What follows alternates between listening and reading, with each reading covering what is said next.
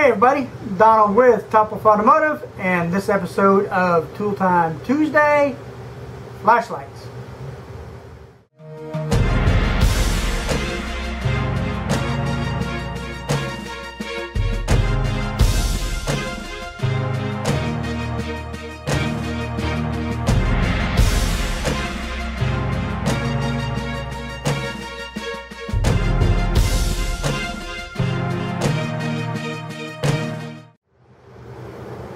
Alright everybody, welcome back to another episode of Tool Time Tuesday. This is on the lights that I use. As mechanics, you'll find us collecting lights for some reason or another. I don't have a whole lot of assortment of lights, but this is what I have and what I've used, what I'm using, what I just got. So try not to drag this out too much. But starting off with everybody's free favorite Harbor Freight flashlights. I think everybody's got a few of these hanging around everywhere. I got those.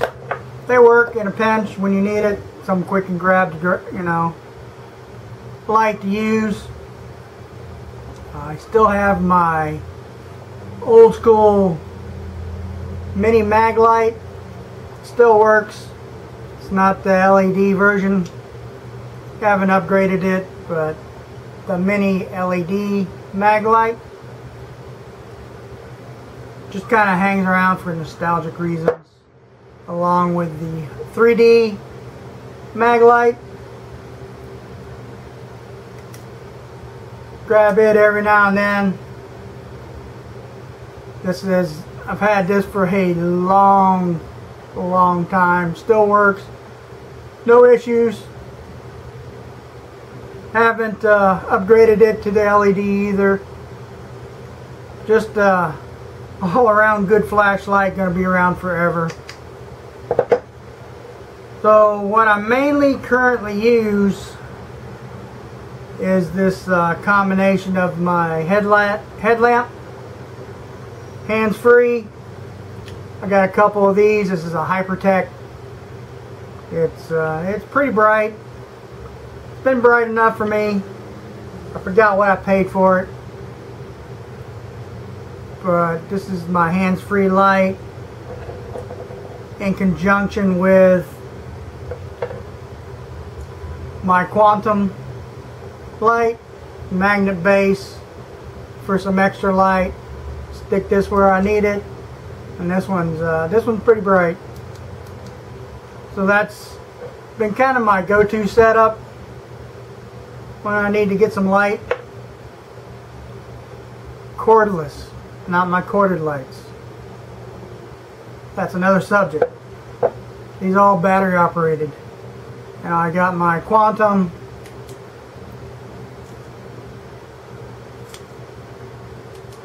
This one's bright as all get up, let me tell you.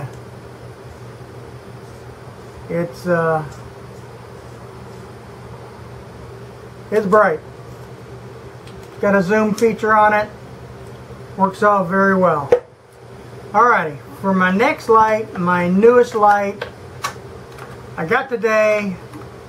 Excited about getting it. Been wanting to get one of these, but was kind of waiting on a sale, and then with my buddy down at Harbor Freight, get a little more of a discount on that. So I got the Braun 390 lumina LED flashlight, slim bar folding. There's a ton of videos on them if you want to see more of the specs. But this is not about doing the specs on this one. This is the newest one I got. Got it less for 20 bucks. Less than 20 bucks. Couldn't pass it up on the deal. Comes with a USB cord for charging. It's got a 2200 milliamp hour battery. And this is it.